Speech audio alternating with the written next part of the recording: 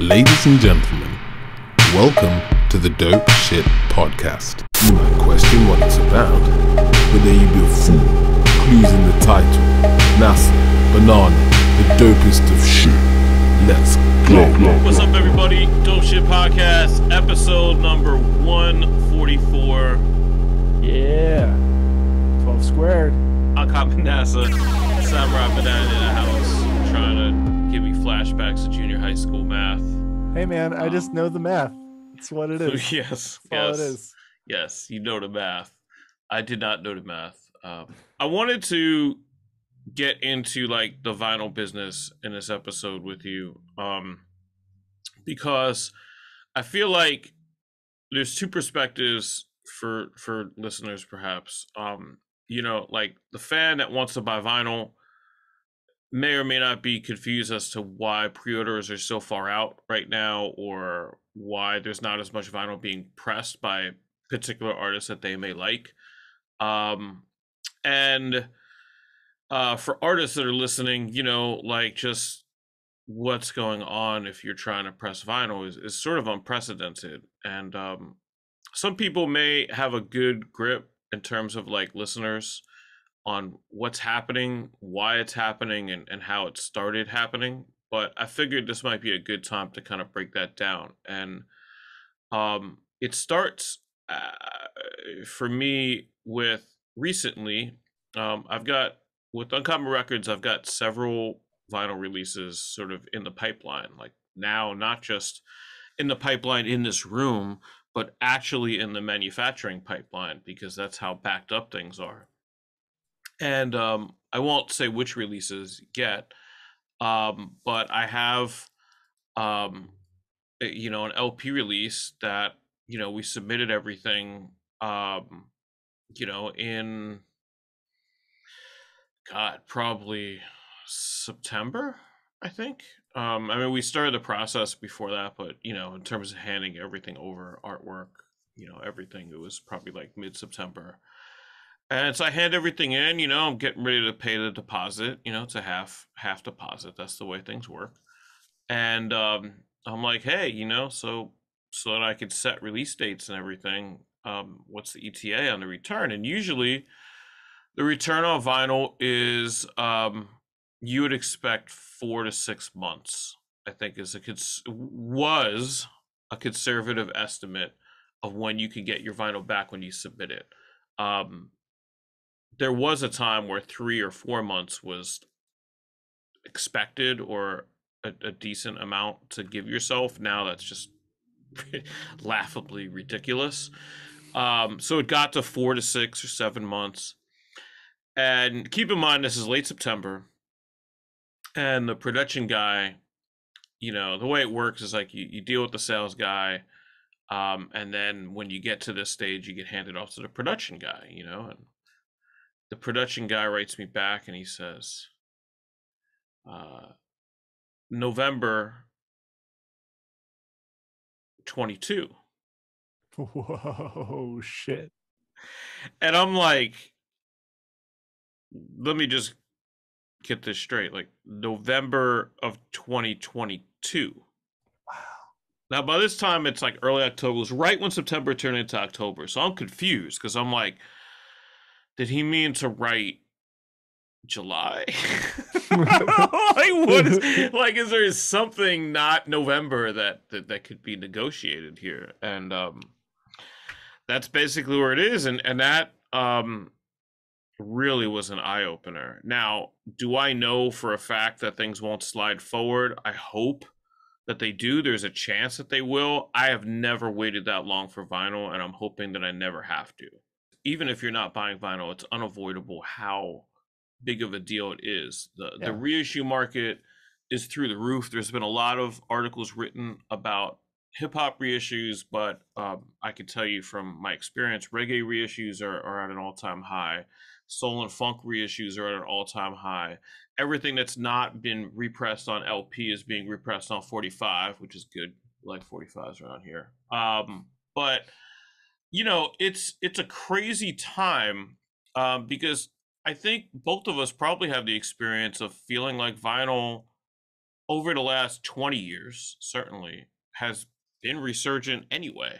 Oh yeah. It's always been popular. It's just now it's really through the roof. And what I wanted to kind of break down, and you can jump in and interject with uh, any questions or any points as I go through it, but like um just how we got here, because it is so crazy that I am probably going to be waiting for vinyl for almost a year.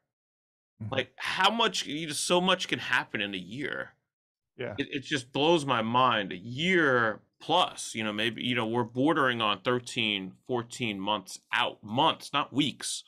Yeah. um it's pretty insane, and my manufacturer has always done good by me. And I mean, of course, as a business owner, I check and compare to other places, even though I like the work they've done for me. And like, the pricing is sometimes an issue with other companies, and the wait times, I can tell you, are exactly the same everywhere. Hmm. So I guess what I'll say is, what has always been an issue has been there are only so many vinyl machines. And a lot of people don't realize this, Yeah. but there are only so many machines that make vinyl records on this planet, not in this country, not in this region, on the Hmm. planet. Yeah, it's like Um, fewer than 10, isn't it? it's grown since, because there are Oh, people that okay. are starting to manufacture machines again, right? Oh, okay. Okay. Um, I was under the impression that it had shrunk over the last it like grown in it had sort of been the inverse of vinyl's popularity. I But think there was a point where that was true. There were only about 10 or so, at least factories. There were like maybe mhm, 2 or 3 machines in each factory. mhm, Um, and a lot of the places, like in particular, my manufacturer actually is an American company that gets their vinyl pressed in the Czech Republic, mhm. or Czechia. I don't know what the name of that country is anymore. It's changed a few times. It's got Sorry. a C in it Sorry to though. all of our Czech fans. I know that the label comes back from CZ, so that's a country in Eastern Europe. Um, but they do amazing work. The vinyl, I mean, I'm just gonna say, like, anybody that's bought any of our vinyl can tell that it's high quality. I wouldn't accept much less. I wouldn't waste my money unless it was. On what we do, it's thick.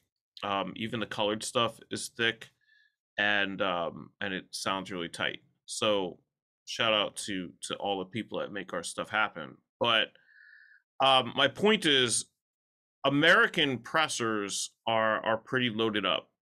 There are a few American press plants. Usually they are far more expensive and have traditionally had longer wait times. Hmm. Many, even now, especially now, this is growing, where they won't even take your order anymore. Like, Wow. there are a lot of plants that, especially in the United States, that will not take your order. They will tell you, we are not taking orders currently. And Wow. that's the That's end of the intense. conversation. Because for them to take your order, especially if you're, I mean, I'm a small business, like when we press, we're doing limited pressings of 100 copies. Mhm. In certain instances, we'll do pressing of 250. We've done that before. But usually you're looking at 100 copies, and we sell through those, and when they sell out, they sell out. And we usually sell more than half, just during the pre-order. So that business model works for us, but that doesn't totally work for manufacturers who are getting Adele orders of 500,000 copies. Obviously, if you're doing 100 copies, you're in the back of the line of anyone. This is how the vinyl industry works as well. The smaller your order is, the further you go back in line. It's not Mhm. chronological by any means whatsoever, period, end of story. If you're doing 250 or 100, like most of us are, even 500, like most indie labels are today, even 1,000, although you get a lot more clout with 1,000, you're behind any of the other people that are doing major labels or reprint labels that are doing 1,000 at a minimum and going upwards of 2,500, 5K, 10K, and more. So to get back on track, like the big issue in the beginning was a shortage of machines, and as vinyl became to be resurgent, machines were used more. The machines that did survive sort of like the culling in the 90s and the 2000s were getting used that hadn't been used for a while, and they started to break down, and there were only a few people alive that knew how to fix them, and there were only a few companies left that could supply parts to repair them. It's my understanding that probably 3D printing has played a role in getting some parts for some of these older machines and like doing some of the refurbishing these days, because now we live in the future with flying cars and all that shit. But so that's part of it. But there are machines being manufactured. I think I saw a story about a company that had started that was building these machines from scratch, and Cool. but that's not keeping pace with the amount of orders by any means whatsoever. So you have a shortage of machines, thus a shortage of factories. If that factory has a problem, they're shut down. Nothing's coming out of that place. I don't know how many plants there are in the world. I know that most plants, record plants, are concentrated in the United States and some in Canada, and a large portion in Eastern Europe and Western Europe. I'm sure there are plants in Asia, but that is a bit irrelevant for any conversation dealing with the United States or even Europe. I know of a place that does quality work out of France. I know there are places in the United Kingdom, but it's limited. So that's the first issue. The second issue is, on top of that, you've got, as we alluded to, major labels are just repressing the fucking Rolling Stones greatest hits and pumping out 5,000-10,000 copy runs of shit that everyone should have from their dollar bin in their local record store 10 times over. And it's really fucking over the independent companies, and always has. It's always been an issue. And that continues as vinyl gets more popular. You have newer artists, your Taylor Swifts and your Adeles and those sorts of folks. You've also got, I send short fuse these links sometimes just to fuck with them. But like, sometimes I'll see the most irrelevant vinyl pressing. Like, just like, who the fuck is buying this? And I'm not making this up. I saw a repress of the Muppets like movie soundtrack, like from the 80s. And I'm just like, who the fuck is buying this on vinyl? Like, probably so many people though. I mean, the Muppets aren't even hitting right now, even in a nostalgic way. Like, it's not like a fucking, like the generation that knows the Muppets are my age. You know what I mean? Like this isn't a SpongeBob that's fucking who's buying vinyl, like. But that's who's buying vinyl is like, Yeah, old people. A lot of people don't realize, I think, that when you buy a repress of a classic hip hop album, from Get On Down, or you buy a new pressing of a major label artist, that you're on the same pressing plant, as anyone else. I was in, when I picked up the vinyl for Only Child, the guys that were handing me the vinyl were discussing where they're going to put Nori's album. And so it's like, like you're right there. Like, little old indie Uncommon Records is in the same plant with, people with a much larger history in this business. And you're directly competing, for space on the plant, on top of this landscape that I've just described that was causing 4 to 6 or 7 month delays. Now you're adding a pandemic. You're adding the fact that raw materials are hard to get to make vinyl records, to print off album covers, to staff factories, to staff warehouses. And to ship these things across the ocean. In my case, and in most people's cases, most people are not pressing in the United States that live in the United States unless they have a lot of money to burn, because it's actually really expensive to press vinyl in the United States. Even though you're paying a higher shipping rate to get from the EU, it could be exponentially more money per unit without even getting into shipping yet when you're in the United States. Because, like I said before, the United States plants, a lot of them are just not even taking work anymore because, you know, they're so backed up. So, you know, I mean, we all see the news, you know, ships are out in the ocean and all this other stuff, you know, supply chains, blah, blah, blah. It affects vinyl too. You know, I've had to spring for like DHL direct flight delivery from Europe lately, because if you put it on a boat, you don't know if it's ever going to show up. So, because I used to put it on a boat and it was like $40, you know, to get like 100 records, and you know DHL is like $1.10, but it was worth spending the extra money because I need the shit, you know, like, so Yeah. it's, you know, and, you know, you do the math. I mean, you know, $60 is $60, not that big of a deal, but you work that into your price per unit when you only have 100 copies, which means you basically have 95 copies to sell. And that's why you see vinyl prices going up, is because it's a lot harder to justify, at least for a lot of small labels, pressing 250 and selling for 20 a piece, because you're never going to get there unless you're, you know, really moving shit. And that's why you see a lot of companies, including mine, you know, pressing 100 and selling for 30 because you can get there faster.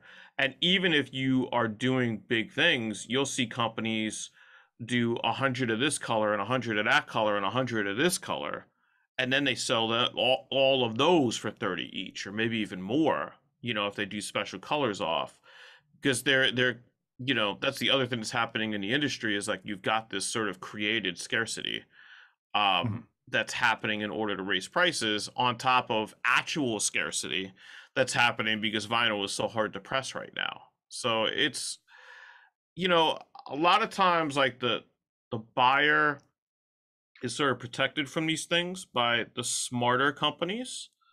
I think the smart companies are able to just set their release dates accordingly. You know, they don't like throw a date out there and then find out when their vinyl's coming in, which I have seen some companies do. I mean, it's obvious that's the mistake they made, because all of a sudden something is pushed back 8 months because nobody bothered to ask the plant when the shit would actually be delivered.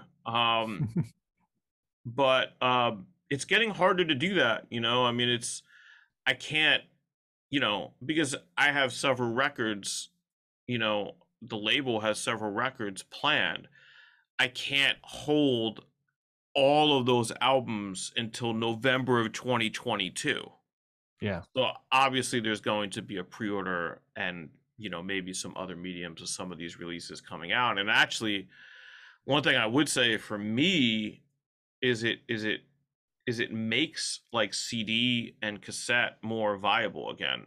Well, that was my understanding of like why cassettes came back, was Yes. that they were really easy to make, really fast to make, and you could still attach like custom artwork and blah blah blah, sell it for cheap so you can sell theoretically more copies.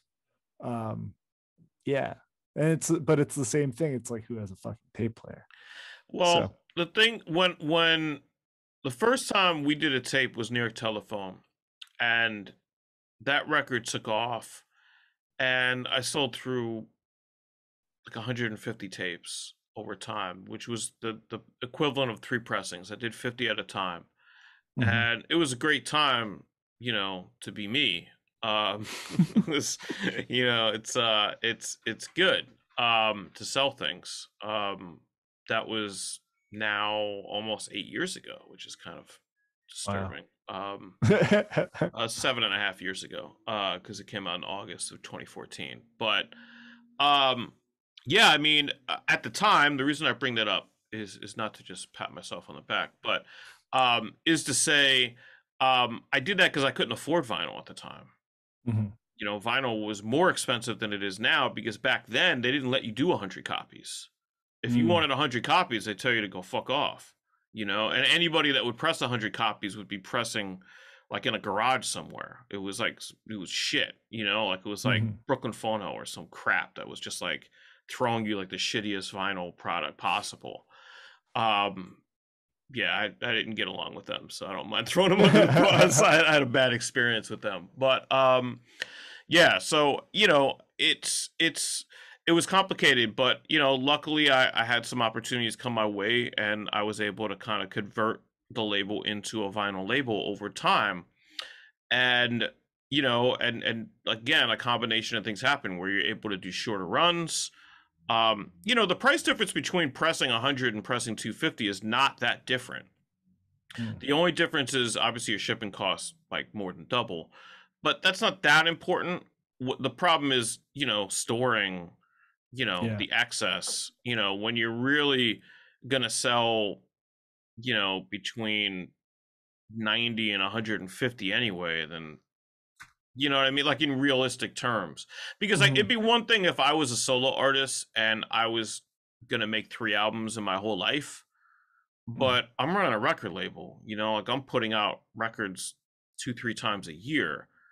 And if I was pressing everything at 250, this place would look like a fucking warehouse after it would be absurd. So I'd rather take the L on the inventory, you know what I mean, and just charge a little bit more for something scarce. And I think that's Mhm. where I don't think I'm unique as a label owner in any way in that. You know, I think that's where everybody is. And I think that's Mhm. why you're seeing, you know, $30 be the price point, and for some 40 and $50, depending on, you know, who the artist is or who the label is. Mhm.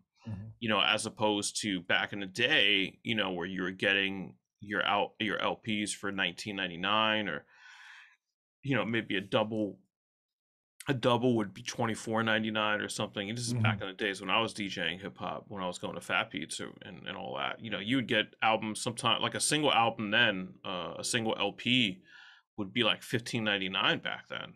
You know, Mhm. and that Yeah. those prices held for a pretty long time. They really held through the early years of us doing vinyl, you know, 2014, 15, 16. And then Mhm. around then things changed. Yeah. I think vinyl became more of a boutique industry, and it was really an Instagrammable service. You know, like Yeah. it's about making the shit look pretty and then delivering, you know, if you're a good, honest seller of vinyl, delivering something that matches how good it looks, you know. Mhm. Um, you know, because you know, you can make something look great on Instagram and then deliver a very thin stock of vinyl, or, you know, something that doesn't look that great when you have it in person. I think really I try to take pride, and, you know, shout out to Jazz Pants for doing all our graphic arts, like in delivering something that people are happy with when they get it in their hands too. So that's sort of where we are. That's the vinyl business. That's I don't know if there's anything else to say about that. We're all, you know, there's two ways to look at it. I mean, it's easy to just say, well, we're all screwed. You know, Yeah. like this is just we're all screwed. Um, to some degree, we are. But you have to make it work. You know, I in music, I have learned to go with the mantra of things come out when they're supposed to come out, and Mhm. those are things that are completely out of your control. Good luck if you're just getting started. It's a good time to press vinyl, but it's also um, a challenging time to press vinyl.